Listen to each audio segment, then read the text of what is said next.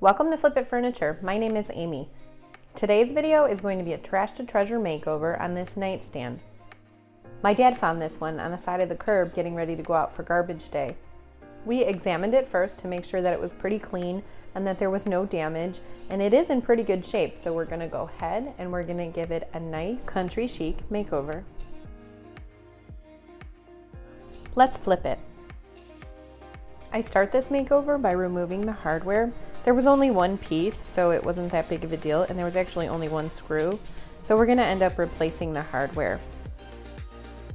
Then I take this outside, and I decided I wanted to have more of a natural finish on the top and the drawer fronts. So I use my mouse sander to sand the edges, and a lot of people ask me how I sand my edges, so I just kind of wanted to show you that just a cheap mouse sander really does the trick.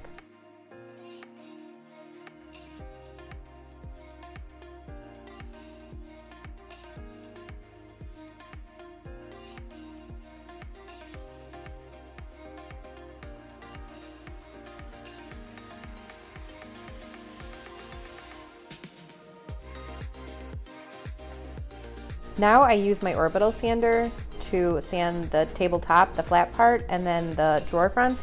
And I'm using an 80 grit, and I go all the way up to 180.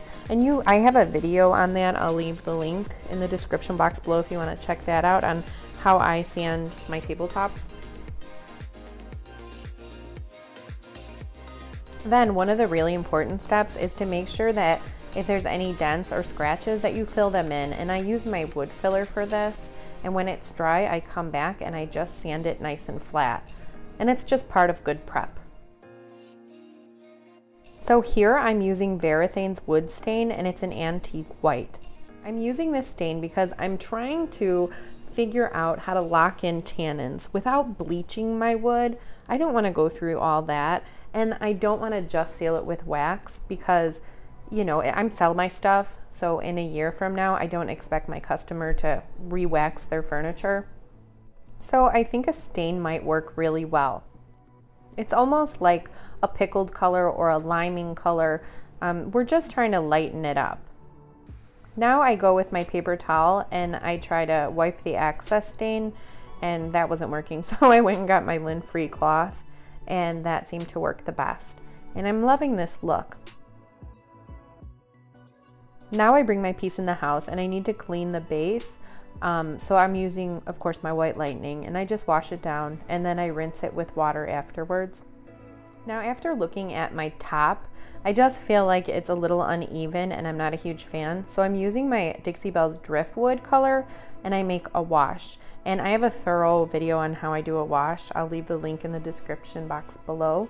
But this is basically it. I just water my paint down really well, and then I put the paint over. You guys at this point know how much I just love my washes. I use them all the time because when something doesn't look even or right, it's just the best camouflage. It adds just a little bit of color without, covering the whole thing, and it always gives me the look I'm going for. So it's a really great option if you have a hiccup or you feel like you're not loving your piece or it's missing something. Add a wash, see what you think. So now I take my rag and I just gently wipe the wash off, and I kind of go in an even direction. And then I added my wash to my drawer fronts, which I'm so glad I did because they were looking kind of scary. Next I use Zinsser's Bullseye Shellac, and I'm just going to shellac the base everywhere that's brown because I want to paint it in a nice light color and I don't want any tannins to come through. Shellac is oil based, so I do recommend using a chip brush or something you can just throw away. Even a sponge brush works. I always forget and then I end up tossing my brush, or it takes so long to clean.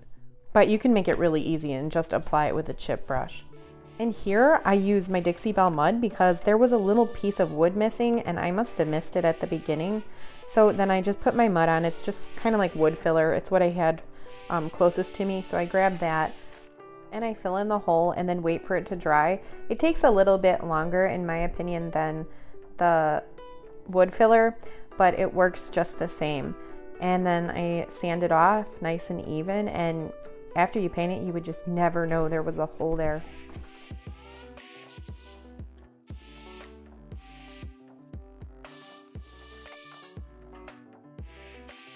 So now I'm using my Dixie Belle's Driftwood. I also use this for the top for my wash, but I want to use this again for the base because it's just a nice, light, sort of country cottage feel, beech wood. It's really sharp. I think it'll go really nicely with the transfer we're going to add.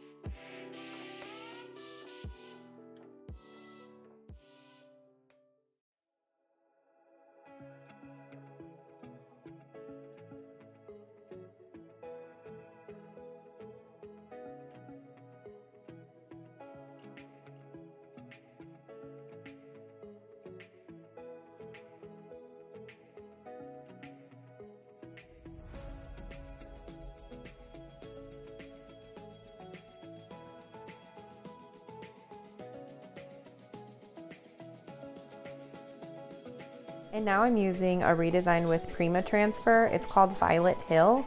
We're just gonna cut a few pieces and put them on the drawer fronts. So I just cut it, I remove the backing, and then I place it where I want it to be. And then I press down, make sure the transfer's on there and there's no bubbles.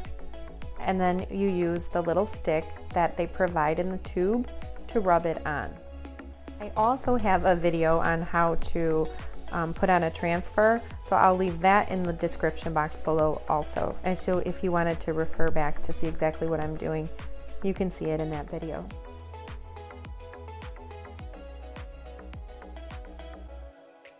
So now we just peel back the front paper and it leaves the transfer on your furniture.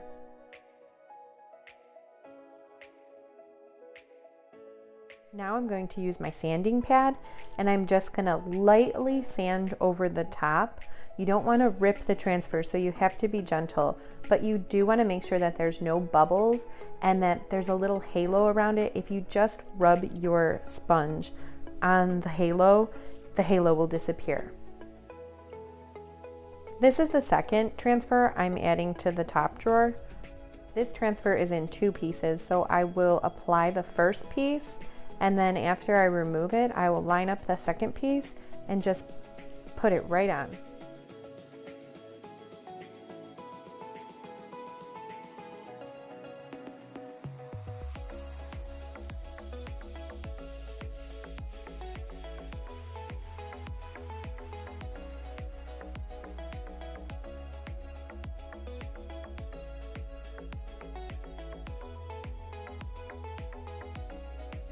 Now to finish, I seal with my Varathane's water-based polyurethane in satin, and I'm going to do the entire piece, the top, the bottom, the base, over the transfers, just everywhere. And I do 2 coats of this, waiting for it to dry in between coats.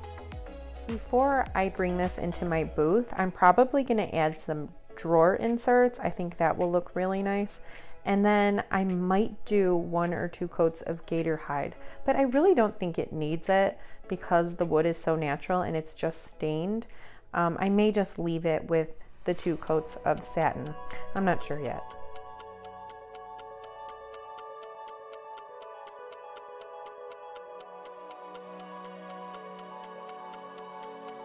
So here it is, all finished, and I added these stainless steel cup pulls I got from Amazon. They were a great price, and I did get, I think, 10 of them, and I only used 2, so I'm sure you're going to see them in another project pretty soon.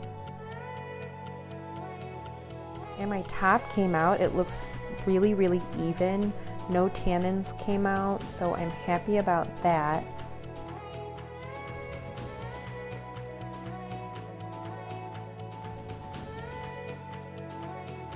And if you guys enjoy this video, please don't forget to hit the like and subscribe button, and I'll see you next week. Thanks.